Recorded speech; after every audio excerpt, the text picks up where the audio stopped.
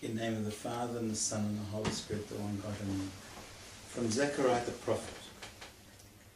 The word of the Lord came to Zechariah, the son of Berechiah, the son of Iddo the prophet, saying, The Lord has been very angry with your fathers.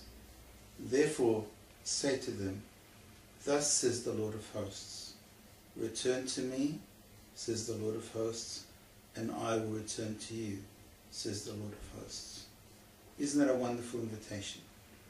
On the Tuesday eve of the Holy Pascha, this is how we open up the first hour from the prophecy of Zechariah, inviting us to return to the Lord.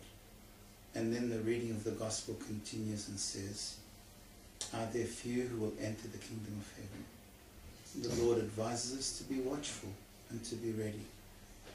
The whole story about the journey to the cross is about us returning to the Lord.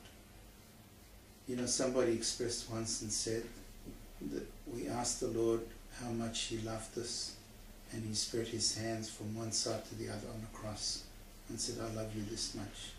Like the image of when a child is asked about how much love he has for his parents.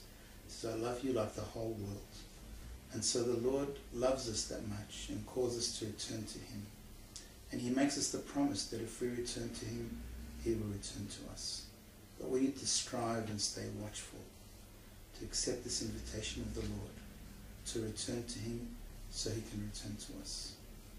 You know, the psalm of the first hour expresses something like this. It says, In God is my salvation and my glory, the rock of my strength, and my refuge is in God.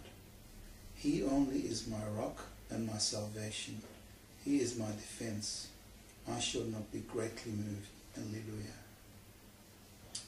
This is a relationship of love. I trust the Lord. I feel safe in His hands. I know He's my Savior.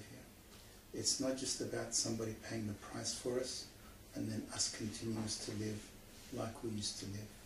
It's about a whole new world that the Lord opens for us. A new wonderful world in the bosom of the Lord. Return to me and I will return to you. A sure promise. Return to the Lord and He will be there found. Return to the Lord and be watchful, and the Lord will accept you.